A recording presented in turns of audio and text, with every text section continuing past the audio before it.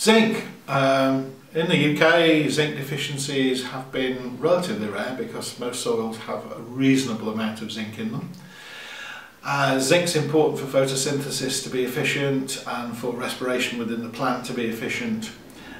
Zinc deficiency is very difficult to spot because it looks a lot like manganese deficiency in most crops, and in severe situations it will affect the plant's ability to fertilise. The other important aspects of zinc is that it's high calcium soils that tend to be affected, and plants, seedling plants supplied with adequate amount of zinc actually grow and develop better, which is why there are a number of seed treatments and early in the life of the crop zinc-based products. Rice is a crop that demands tremendous amounts of zinc, but we're not growing rice in Northern Europe.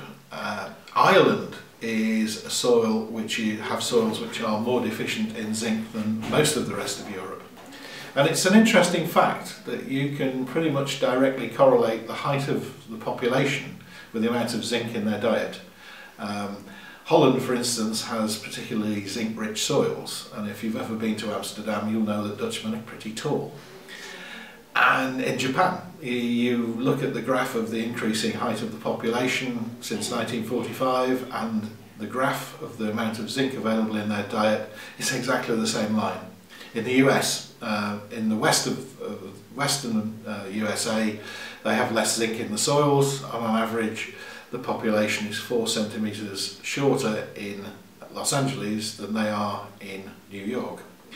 So you want to have tall, happy children, then make sure there's plenty of zinc in their diet.